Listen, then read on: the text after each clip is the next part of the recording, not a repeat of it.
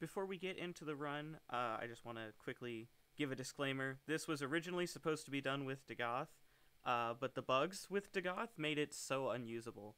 The build was powerful and it was good when it worked, but oftentimes it just didn't. My third ability would fail, my Vazarin dashes would fail, my operator would bug out, and ultimately the consistencies were just so unusable and it made the build so janky that I decided I would use something different instead.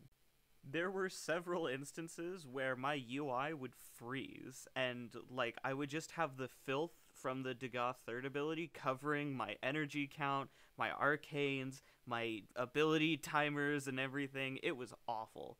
I will be re-tackling Dagoth in a different project and with maybe a different setup, but in the meantime, just know that Dagoth is kind of low on my list of frames that I want to use exclusively for the sheer amount of bugs and jankiness that comes with using her kit.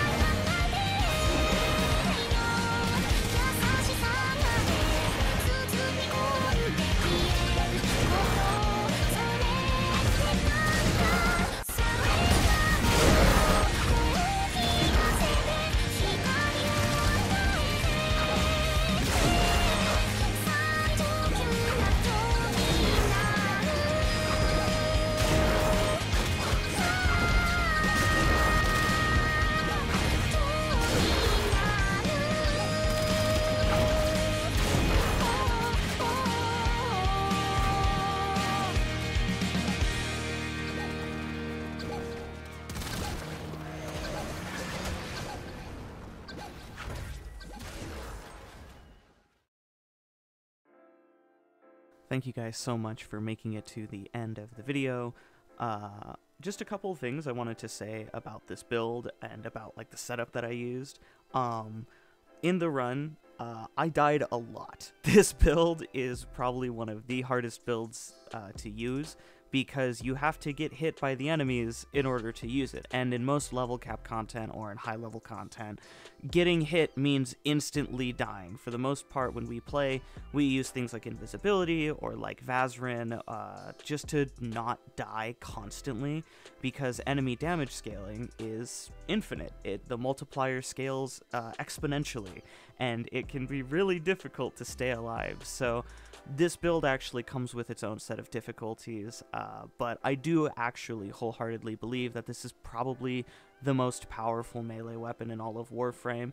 Maybe not the most versatile, but just the ability via its augment mod to absorb enemy damage and then reflect that damage and multiply it at whatever convenience, at whatever leisure, is just so powerful. It is a really silly weapon with a really silly synergy and a really silly mechanic. So I do wholeheartedly think that this is the strongest melee weapon that there is. Probably not the most versatile. I wouldn't say that this is the most utility-oriented weapon, but I do think that the build is really, really strong, even at low-level content. You know, you can absorb as little as 4,000 damage with it, and it will do more than max stacking condition overload when you heavy attack. That being said, because of the difficulty of using a setup like this, I will say that for low-level content, you are actually probably better off just using condition overload, because you don't need that absurd amount of damage, right? When you're at like level 100 to 500, you can absolutely just get away with using condition overload, and it's genuinely faster. But for high-level endurance runs that are like level 9,000 and so on, it is actually super, super strong and way better than using condition overload, bar those difficulties I mentioned. Another thing to note is that you can absolutely get a way better riven than I did. Ideally, the best stat you are looking for when you're rolling a riven for this setup is any of your elemental bonuses, right? Your cold damage, your electric damage, in the form of those mods. Not only is that going to be really good utility-wise to convert your damage from, in my run I had gas damage because we're using Prem Fever Strike for that elemental multiplier, but converting that so that you get something like corrosive or radiation or viral, which is way better as a damage type for the setup. Not just that, but also getting that high multiplier out of it, that high elemental bonus, is going to scale your damage way, way, way more.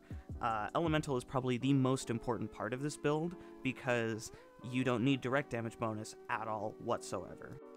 I also want to take this time to give a massive shout out to one of the community members in the Dystopia Discord server, Daphne. You're a fucking real one running this mission with me. Partially just exploited for the sake of I needed a lot of revives for the run, obviously, because I was dying so much in the early game trying to kind of figure out how to use the build. Once I got my head around it and I kind of understood the build, it was actually much easier to use. And once I kind of got over the idea of using blocking combo, because blocking combo is really worthless, once I just like got over that, the build became like 10,000 times easier to use, but I still 100% owe this entire run to Daphne for just absolutely carrying me in those early stages where I was trying to figure out how to use the build. This was a frustrating, slow, really annoying build to use up until I started feeling it and up until I started getting used to it. So big shout out there, obviously. Speaking of the Dystopia Discord server, I have made my own. I have side branched away from the Dystopia server. We're still good friends. No, we're not going through a divorce or anything, but I have made my own Discord server. That's going to have my uploads linked for it. That's also going to be, I'm going to be doing some clan related stuff. Right now my clan is private, but eventually it will be going public. I just have a couple more projects that I'm working on as far as like grinding resources and pigments and getting a couple more rooms fine-tuned. I'm in the process of working with a couple close friends, but once we're done with that, our plan is to expand and make the dojo public for all people to join in. So join the Discord if you guys want alerts on that, if you guys want to be updated with when our clan goes public. as well as just other projects I'm working on. I've got a couple things like tutorials that I'm working on, specifically linked in my Discord server, so that you just kind of have this nice information dump of how I'm doing what I'm doing and what it is I'm even working on. I'll just have that in a nice big puddle for you to look at. I'll have a section dedicated to my calculators pretty soon, and I'm working on integrating some bots into the server. I actually entirely forgot when I made the server to finish integrating the riven grading bot. So I'm going to be working on that, and I'm also going to be on the lookout for anybody who actually is in the realm of bot development, because I want to develop my own riven grading bot, because I think that the current ones that exist are kind of arbitrary. They're really only there for people who are trading in the riven market, and I think that riven grades are actually a useful tool for determining the bonuses on your weapon. Like, actually, like, building-wise. I didn't even mention it, but during this run, when I was initially doing the math, and I was initially finding setups for the Sylvan Aegis here, and I was, like, trying to figure out what I wanted on my Riven, I used the Riven calculator that I talked about at the end of that one nerd video. And I used my own math to figure out and determine what bonuses would min-max my Riven and what would give me the best results when doing this run. So I think that a Riven grading bot that is more than just a grading bot, but also kind of gives you those relative and those effective increases for your damage, is a super useful tool that nobody's capitalized on yet. So I'm going to keep working on that stuff in the background, working on clan stuff. The Discord server will be linked in the description for this video. I'll have calculator, pinned comment, all the stuff, all the links and all the places. Music is where the music goes and everything. Thank you guys so much for watching. I think that's pretty much all I have, actually. I think I got through everything. So, you know, do the YouTube buttons, like, subscribe, tell me about your day, ask questions if you guys are curious about how the build works, or if you guys would like to know more about a different kind of setup or what it is I'm working on next.